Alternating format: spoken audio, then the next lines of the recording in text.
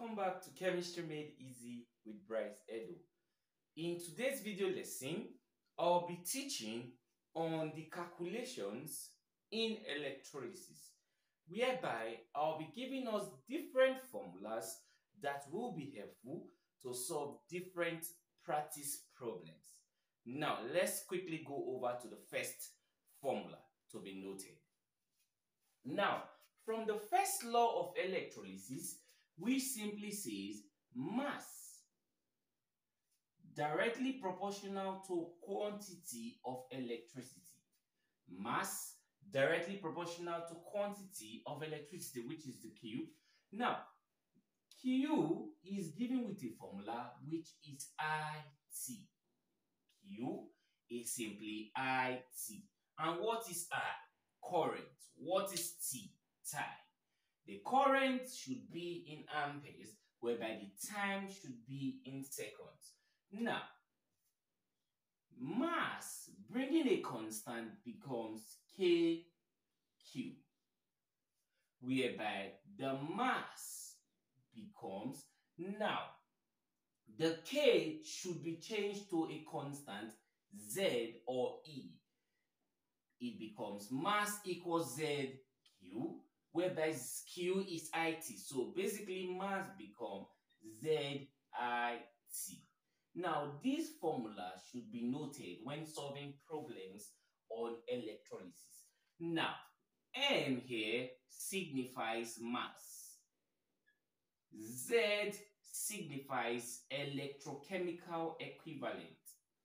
Z signifies electrochemical equivalence, whereby the I signifies current. Okay, the I signifies current in amperes, and T signifies time in seconds.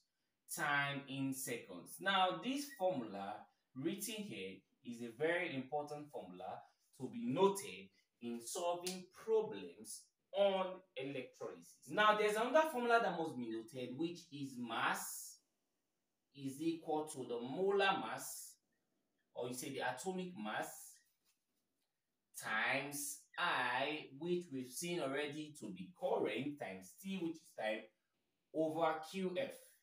Over QF. Now the question you ask yourself, what is Q and what is F?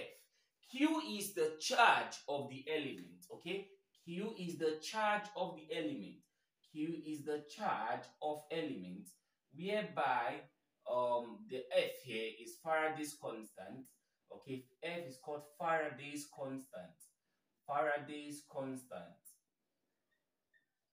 And Faraday's constant is 96500 coulombs.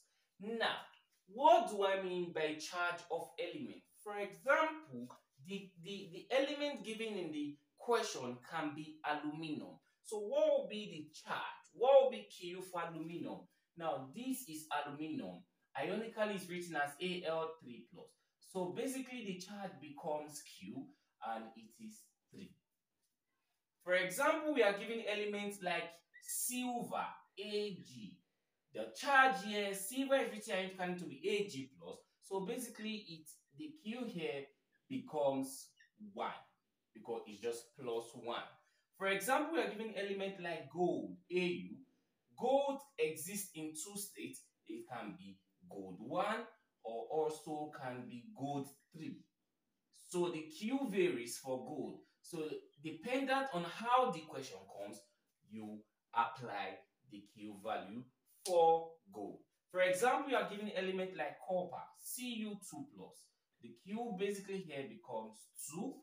Okay, you are given an element like zinc, 2+, Q basically becomes 2. You are given an element like mercury, Hg, okay, 2+, Q becomes 2.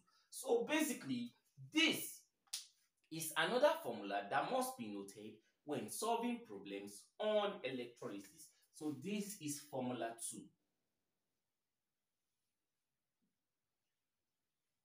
Now, there will be a derivation. From this equation, from that equation, we have something like this. mass is equal to the molar mass, MO, times, now we already know that IT basically is Q. Okay, IT is Q, so we can just put Q in place of IT over QF. So basically what's going to happen here is this. We'll make Q, which is quantity of electricity, subject of formula. Making it subject of formula, we get mass QF over molar mass. Mass QF over molar mass. So we'll make Q subject. Now, it should be noted that mass over molar mass is basically N, and N is number of moles. Okay, mass over molar mass is basically N, and N is number of moles. So basically here will be changed to N. So basically Q becomes NQF, which is quantity of electricity becomes NQF. So this is another derivation that must be noted in solving problems on electrolysis. Now let's quickly move over to practice problems on these formulas. Now let's quickly move over to the first question. Now before we solve this question, recall we've derived 3 formulas, and these are the formulas.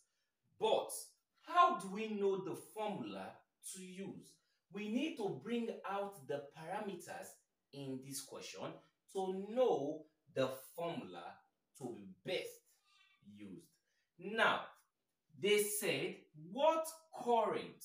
First thing first, we already know the symbol for current to be I. Okay, what current will deposit 3.25 grams of zinc. Now, this talks about mass, and it is 3.25 grams of zinc in 2 hours. 2 hours talks about time, 2 hours. But recall, the time should be in seconds. Now, they mention zinc. Ironically, zinc is written as Zn2+. So basically, what will be the Q for zinc? 2. Okay, now they are asking us to get I. So with these 3 formulas, which is best to be used? Equation 2 is best because this has I, though this one has I, but they did not give us the electrochemical equivalent, so we can't solve it. But basically, this one has every parameters needed in the equation. Now we'll bring equation 2 down and make I subject of formula. So making I subject of formula, we get mass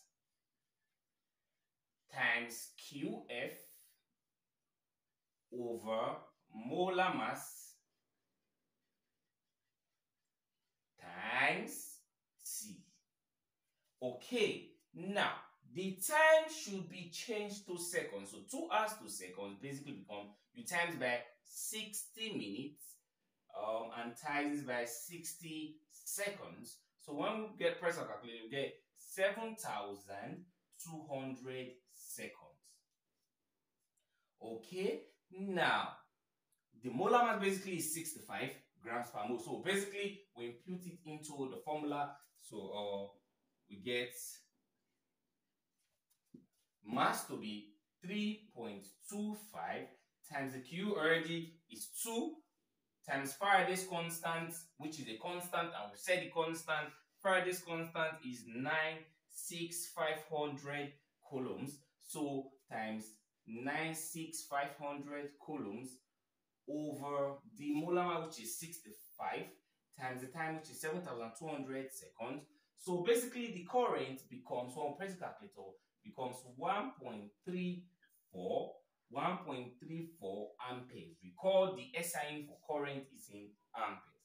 So you can see this is the first question to be noted because we'll be given or tested in exams condition on different practice problems. So these 3 formulas are very, very important to be noted. Now let's quickly move over to the second question. Now the second question says, what quantity of electricity will liberate 0.125 moles of copper during electrolysis? Now, the question is asking what quantity. So looking at these three formulas, which one has quantity? Which of them has quantity? You can see all of them has quantity, but the best formula to be used is equation 3, because you can see here it has number of moles and number of moles is given here. So we use equation 3, okay? So basically we have Q is equal to NQF, whereby the N is given to be 0.125 moles, and the Q, you know they said copper, ironically is written as Cu2 plus O, it basically becomes 2, and Faraday's constant is 96500 coulombs. So basically Q becomes 2, which is becomes 0.125, okay, number of moles 0.125 times the Q, and Q for copper is 2, which is the charge of the element, okay, times 2 times 96500 coulombs. So basically when we hit a calculator we get 24,125 coulombs. So basically this is the quantity of electricity that will liberate 0.125 moles of copper during electrolysis. I believe now you now understand the concept on how to solve practice problems on electrolysis. Do well to watch my first video I made on solving problems on electrochemical equivalent, okay, and relating it to relative atomic mass, okay, and don't forget to subscribe to this channel and also share to your friend to help one another. Thanks for watching.